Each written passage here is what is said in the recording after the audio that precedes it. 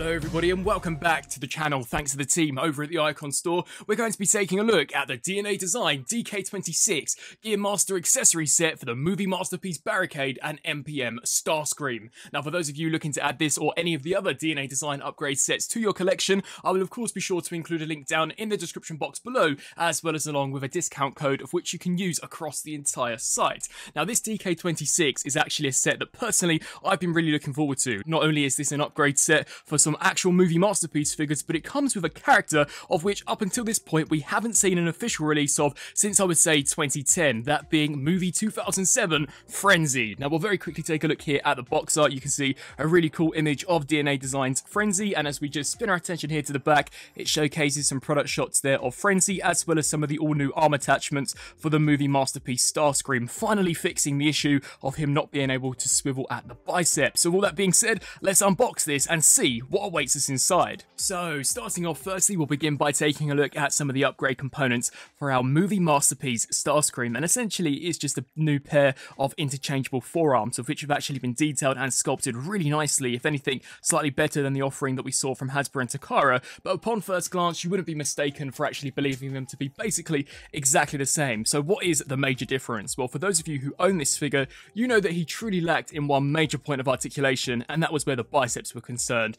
Considering there was no proper bicep rotation, it really restricted you in getting Starscream into some of those more scheming poses that we pretty much see throughout the entire trilogy of Michael Bay movies, whereas these new pieces appear to in fact actually fix that. Now in order to demonstrate how this is going to work, basically you can see here on the original version we merely just got a rotation as well as a ratchet joint up and down, and whilst you're still going to get that same range of motion out of this new piece, DNA Design have actually incorporated an almost elbow hinge joint, which I really think is going to make all of the difference in helping to bring those arms closer together so that you can actually get those fingers touching each other, which is going to be really cool. Now in order to swap these out, it appears to be fairly straightforward. You can see we've got two screws here on the underside of the forearm, and basically you're just going to want to take a screwdriver to that and unscrew those to start off with.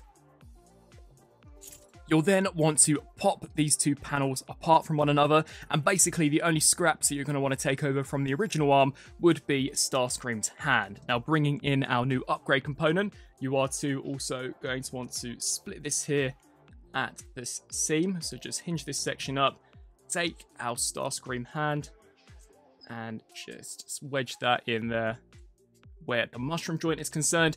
And now for this section, it is basically just going to want to swivel over the top just like that until it snaps into place. Now I guess in theory you could already use the silver screws that came with the figure, however DNA Design have packaged in a pair of brand new screws, of which personally I'm going to use for the purposes of this review. So basically apply two of these to these circular sections that we've got on the underside, tighten them up, and we'll see what the finished result is.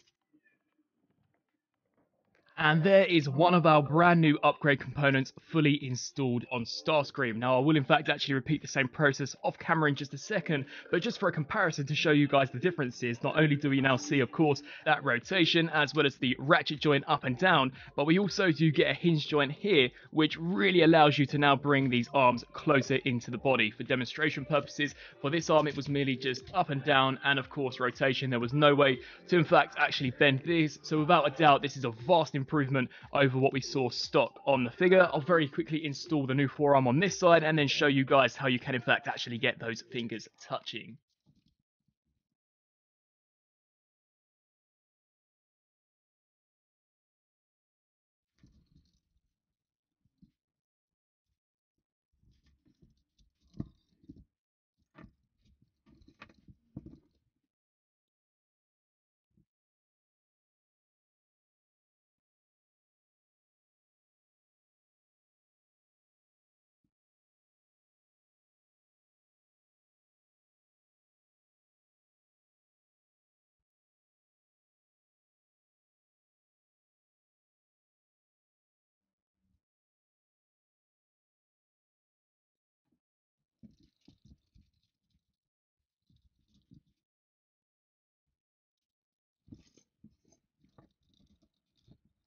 And with all that being said, here we have both of the brand new forearms actually implemented into this figure, and honestly, much like I predicted before I went ahead and installed them, this is awesome. You can now see that that literally fixes one of the major issues that I had with this original figure, that being that you can now finally actually get the fingers touching and closer together. I have no idea as to why Hasbro, for a masterpiece figure, found it necessary to sacrifice the utilization of a bicep joint on a character such as Starscream, who, let's be real, was very emotive in the movie, so you can now definitely recreate some of those scenes. I wish to serve you, Lord Megatron. The humans have taken it, which I actually think is really cool. So props to DNA Design, they most certainly have upgraded our masterpiece Starscream. And then we turn to what is undeniably the highlight out of this entire set, that finally being the inclusion of a proper in-scale version of Masterpiece Frenzy. Honestly, I have no idea as to why Hasbro as of late have been so reluctant to making Frenzy figures, as he was a character of which was absent from the movie Masterpiece Barricade and even the Studio Series offering. Now bring this guy in here for a closer look. You can see the detail actually isn't too bad at all. Now granted, they have actually gone the extra mile to make this guy transform into the blaster that Barricade used in Dark of the Moon, which I think is just genius. So there will be some slight inaccuracies when in comparison to the 2007 model, but for the most part I think they've done a smashing job. You can see here for the head sculpt, we've got those metallic blue eyes applied on the side. That face sculpt looks awesome. In particular would be the mandibles, very accurate to the movie. Of course, we do get these spikes jutting out from the back, which isn't accurate, but believe me, it's definitely worth it, especially when we get him transformed up into that gun mode. And you can see we've got the spikes here coming out of the elbow, some really cool claws for the hands, and overall I think the body proportions are pretty spot on to what we saw in the movie, and the articulation is actually surprisingly pretty good. So here at the head we do get a hinge as well as a ball joint, which really does allow for a fantastic range of motion, so you can have him looking left to right, up as well as down, so that is really nicely done. And you can also compress this joint if you wished, or fully extend it here for robot mode. The arms are on ball joints, so can hinge all the way around, as well as butterfly joints due to transformation. We do get a hinge joint here at the elbow, as well as a rotation here at the waist. There is two also rotation. The legs can kick forwards that far, back to that far.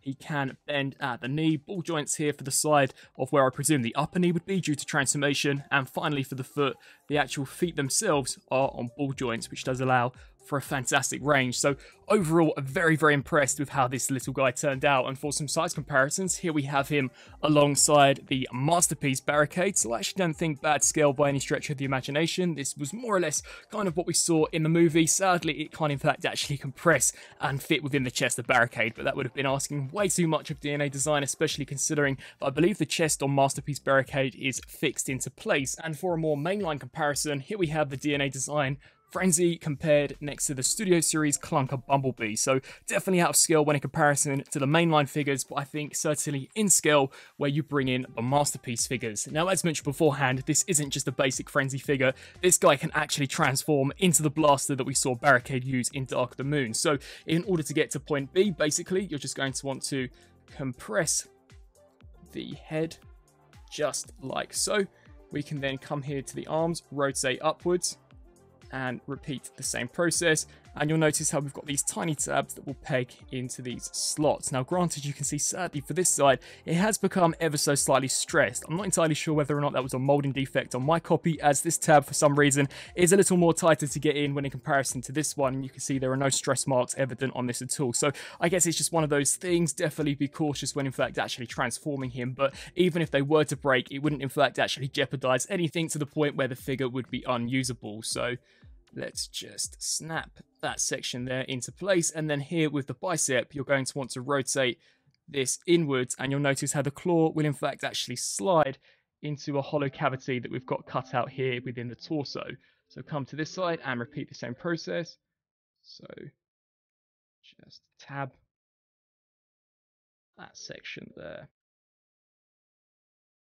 into place, rotate here at the bicep, and then the actual claw will slide within the torso. We'll then take the waist joint, rotate it so that the front is now facing the back, and then you'll want to attach the heel spurs. And here for the thighs, you'll also want to connect those together. Now in regards to the feet, you're going to want to rotate those so that they're facing inwards. And then in regard to the rotation here of the thighs, you can see that these two sections will in fact actually slide into a slot here at the top. So ensure that those there are snapped into place, we can then take the handle.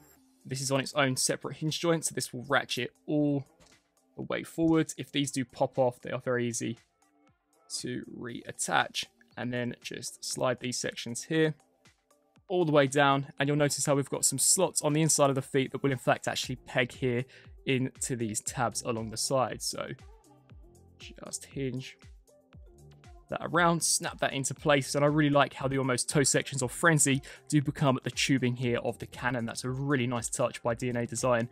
And of course, repeat the exact same process here for this side. Just snap that section into place, hinge the handle down, and there you have Frenzy fully transformed up into a really awesome Dark the Moon-esque blaster for Barricade to wield. And let's be real, this is actually fairly faithful to how these appeared in Dark the Moon. And up until this point, I don't in fact actually think we've ever seen a plastic version of the cannon that Barricade used to almost take down Q/Wheeljack with in Dark the Moon. You can see how all of the tubing from robot mode does carry over to actually attach onto the handle of the blaster, of which I actually think has been done really nicely. The head does become the main barrel, so we've got some nice metallic blue in there. And I like how these claws do in fact actually form the front section. Overall, it's very barbaric in design and perfectly fit the Bayverse Decepticons. Now, in regards to actually implementing it into Barricade's hand, basically, you'll just want to open up the fingers, and you'll notice how we've got some cutouts here.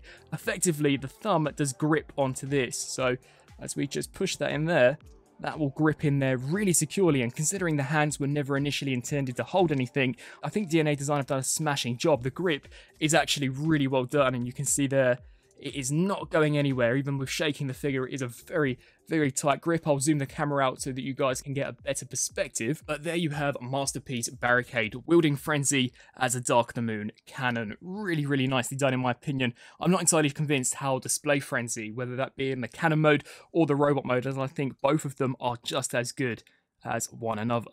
And so, some final thoughts for the DNA Design DK-26 upgrade set for the Transformers Movie Masterpiece Barricade and Starscream. Overall, I think it's a great upgrade set. In regards to some of the more recent offerings that DNA Design have put out, I think this is by far one of their best. This is a really, really nice kit. It drastically improves the articulation for Movie Masterpiece Starscream, making that figure, I would say, near enough perfect. That really was one of the major areas of critique I had when I originally reviewed that figure, was that you were unable to really bring those arms closer into the body to create for some of those more scheming, menacing poses that the character was honestly renowned for pulling off throughout his entire duration in the Michael Bay Transformers movie series. In regards to Barricade, I think it's awesome that not only we finally have an actual Frenzy of which is in scale and is just as detailed as the Masterpiece offerings, but a Frenzy of which can in fact actually transform into a weapon of which is more than genius. The fact that it can not only act as an accessory for Movie 1 Barricade, but can indeed actually pull off a Movie 3 look, that in the form of the Execution Blaster, I think is genius, and it actually looks really accurate in both modes. Frenzy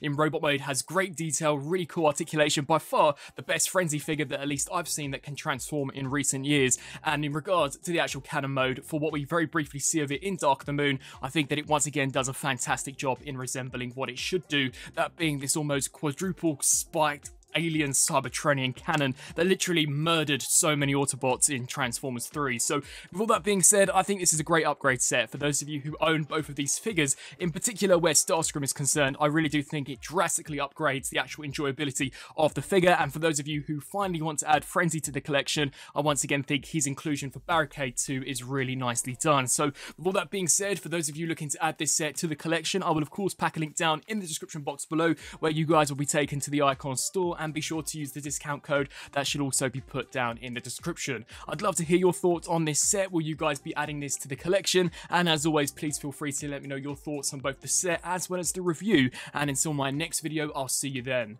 Thanks for watching.